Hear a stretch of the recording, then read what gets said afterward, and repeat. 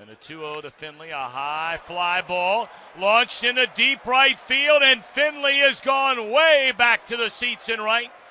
A 2-run home run by Finley, number 27 of the year.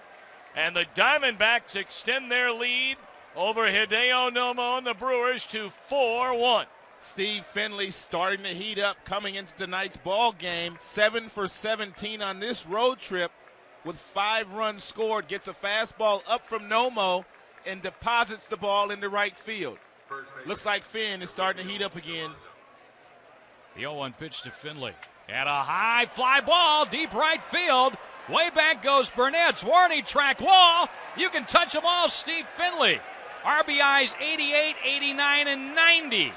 And the Diamondbacks now lead it 8-1. Well, you were talking about it, Rod. He's only 10 RBIs away from the century mark. Gets a hanging breaking ball from Mike Myers. He stays in on it. Most left-handers would not stay in on Mike Myers. He doesn't hit that ball extremely hard, but he gets enough of it to hit it over the 315 sign in right field.